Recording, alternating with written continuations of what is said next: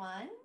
Welcome to Bacchus Bites, episode 3 of our series as part of celebration for our upcoming play, The Watsons. I'm Kate Racheter, your food designer, and I'm here tonight with another wonderful special guest, one of our cast members, Melissa Verwey is here, and she's going to be helping me make some drinks and cocktails. So Melissa, please sign in. It would be lovely to see your face. Hello, how are you? How you doing? Good. So ready for this. Oh, yes. And I feel like you got one of the best recipes of the series. I mean, who doesn't like a good drink or a cocktail, right? True, right? So I know that you've already been doing a little bit of work up front. So I take it you've got your lemons ready to go, or at least started. Yep, I do. Fantastic. Okay. So the first thing we're going to be making tonight, folks, is we're going to be making a lemonade tea, and then we're going to be using that to actually make our cocktail. So Melissa and I have both been busy breaking down a bunch of lemons, but we've got a few more to go. So Melissa, why don't we finish those off right now? Let's do it. I'm actually going to grab a strainer just because I don't have a really nice juicer. I've just got my reamer here for anyone who has one of these at home. Those pesky seeds. Right? Mine gets stuck in the top here, but it has this little opening so you can just pour out the juices when you're done. That's wonderful. All right, so I'm going to break my down. So you need about a cup of lemon juice total. So I'm pretty close. So I think I've only got one more lemon to go. How about you? Yeah, same here. Okay. So Melissa, why don't you let everybody who's watching know which character you're playing in the show? Yes, I play Margaret Watson. And in this big Watson family, where does she fall in the family tree? She is the middle child.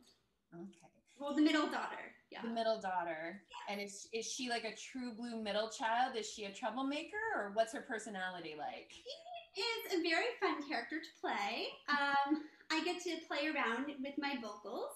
And I would say she's very boy crazy. She's marriage focused. She is maybe a little bit self-centered. And I would think she's pretty confident. Oh, she's a bit of a drama queen then. Just a little, yeah, I would say that.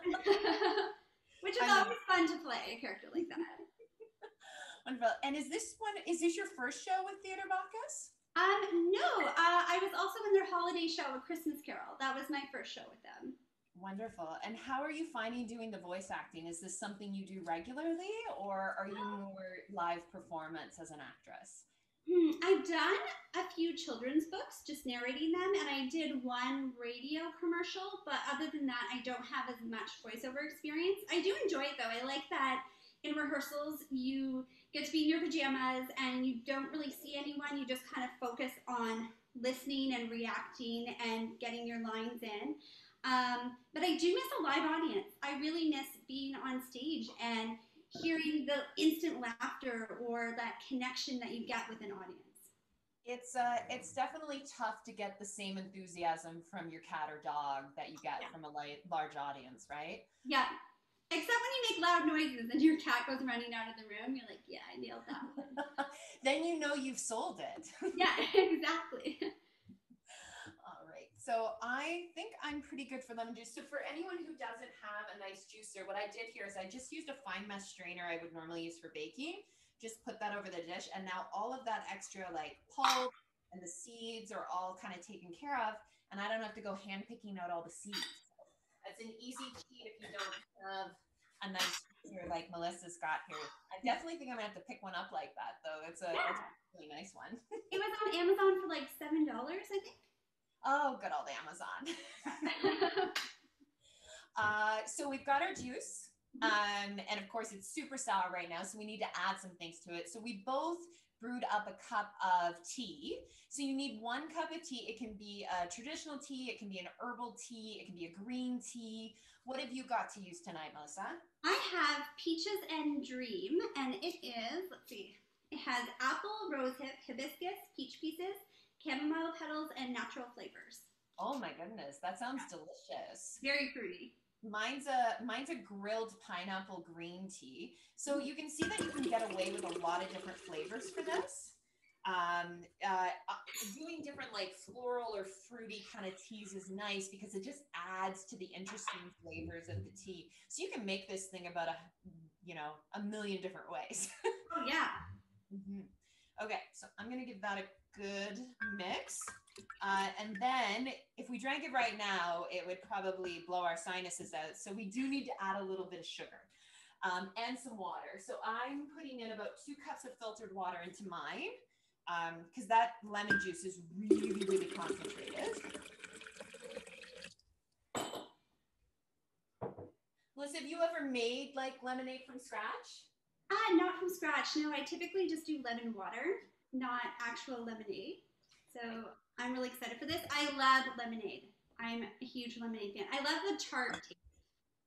Yes, and the way we're doing this one, we're not putting a ton of sugar into it. We're only putting about a third of a cup.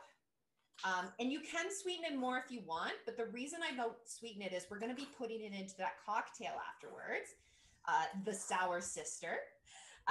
And we don't want it to be overly sweet because we're going to be adding a sweet liqueur. And if we make the lemonade too sweet beforehand, it's just going to overpower the cocktail. So if you're going to make the drink and then you're going to make the cocktail, keep the sugar down. But if you're somebody who doesn't do alcoholic drinks and you just want to enjoy the lemonade and it still feels a little tart, you can actually add some extra sugar in later.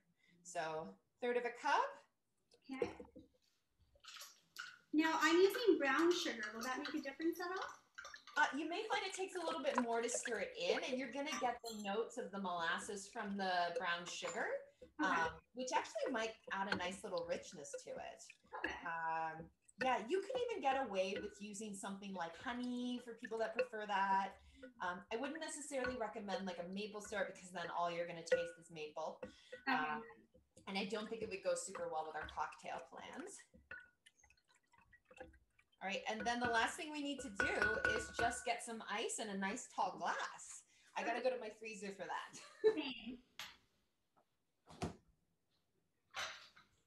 Now, I went a little bit fancy, and I made ice cubes that have rose petals in them. Oh, a woman after my own heart. I love that. Let me see. Thank you. Yeah, here, I'm just gonna hold it up here for you. What kind of flower is that in there? It's a rose. Oh my gosh, it's beautiful. Yeah. Thank you. I just used those whiskey balls that you fill up with water, and I just put some petals in and then continued filling up with water, and there you go. I love it. I'm definitely going to dress mine up with flowers too, because I feel like flowers have been a big theme for this show. For sure. So I'm just going to pour my lemonade over top first.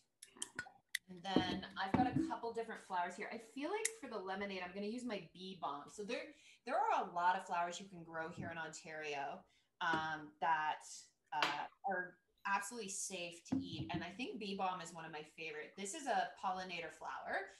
Bees love this. It smells like oregano and it tastes like mint. And it's entirely edible, leaves and all. And just look at how cute that looks. Oh, I like that. Gonna bring that up. That's so pretty. You could serve that at a restaurant. I would pay money for that. I know, right? It's amazing what a little flower can do to really elevate a drink. Right? Here, this is mine. Oh, that's gorgeous. I love it. All right, so now that we've made the virgin drink, now we're gonna have a little fun and we're gonna make the adult cocktail. We named this one the Sour Sister after all the Watson sisters vying for all the different men in the show. It's also got our fabulous sour lemonade in it, but we're also gonna be using just a little bit of gin.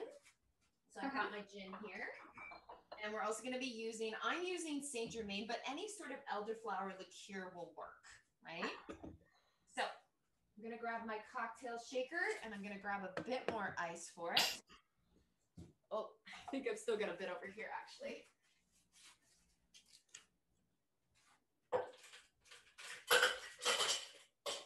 Now, how did you come up with the idea for this drink? Well, I was really inspired by traditional garden party drinks. And one of the most common ones is lemonade. And I spent quite a bit of time in the UK visiting my sister. And gin is just everywhere. And they have so many different fabulous kinds of gin over there. And gin and lemonade are like, they're like wine and cheese. Like they're meant to be together. Yeah, I agree. So I find that this is a wonderful cocktail. And then we're adding the floral notes, kind of inspired by a lot of Jane Austen's flower themes. Yeah. And I feel like it just all kind of balances well together. So Okay. we need about 1.5 ounces of gin. Okay.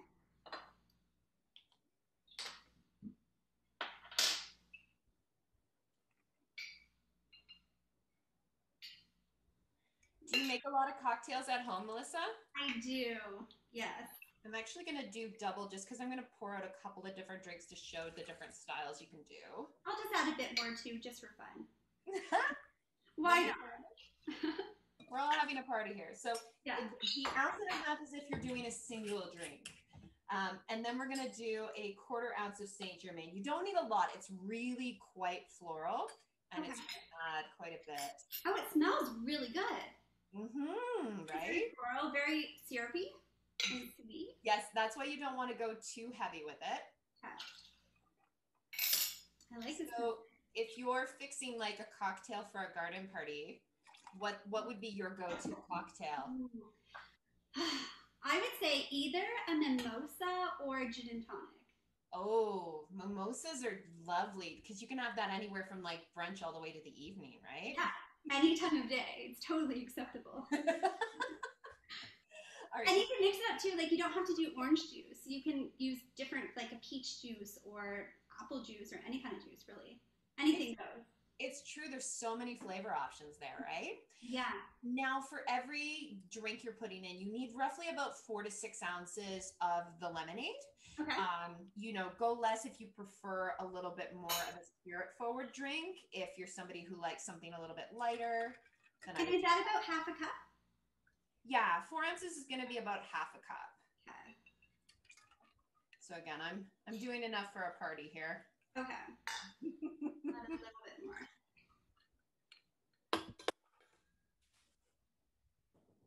Move that out of the way. Moment of truth. We'll see how my bartender shaking skills are. Mine are not very good. I'm not Tom Cruise in cocktail. That's for sure. All right. Oh, nope. We got a little bit too much on the side here. Okay. There we go.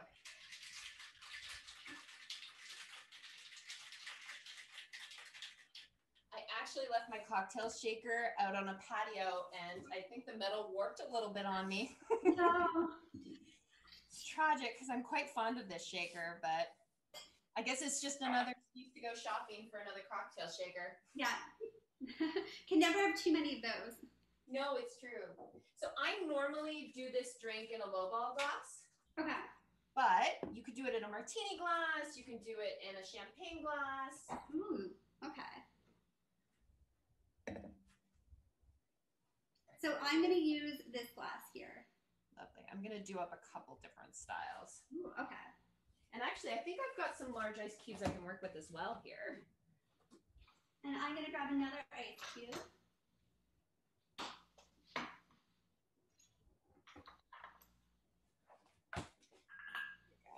Add that in for that one. So Melissa, the show's coming up very soon, isn't it? Yes, it is in a few weeks actually. So it's August 5th to 7th, and then the 13th and the 14th. Wonderful. And people can still get tickets at this point, right? Oh, yeah, 100%. Go to theaterbacchus.com and get your tickets. They'll last 40 hours from the night of your show onward. And it has a musical performance and a podcast right before the show, so you'll learn more about it. You get a lot for your ticket for the show, don't you? Yeah. And then you can make these drinks to go with it, of course. Yes.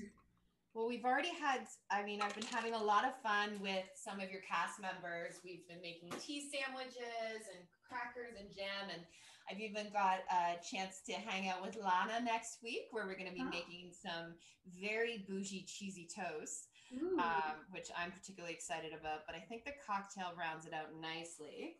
And I like the sandwiches. I actually had those for lunch today. That's awesome. I did. It's so good. I made a gluten-free vegetarian version, so I went a little rogue there, but it was delicious. And I have extra cream cheese stuff left over, so I'm probably going to have more this week. Wonderful. All right. Well, I've got all of mine set up. How are yours looking? Looks really good. I kind of want to taste them soon. I think it's time we actually taste what we've made. So, Yeah, yours looks so good. That's yours. all right. Well, cheers. Cheers. I'm gonna go for the one with alcohol first. Yes, I think that's a good idea. Here's to the show. Cheers. Oh my gosh, that's so good. Mm, I could drink this all afternoon. I could too. Oh my goodness. That's delicious. I'm gonna try the virgin one. I think it's a good idea too. Yes. Mm.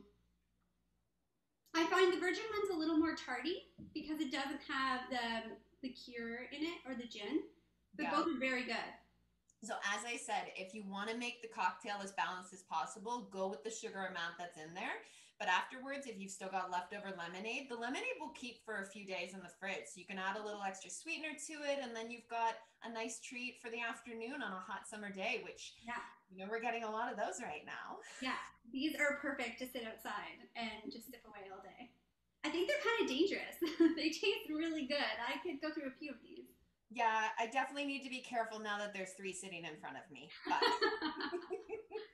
Melissa, it has been an absolute pleasure having you on tonight. Thank you. I hope you enjoy your drinks. And I am so excited to hear your performance in the show in just a couple of weeks.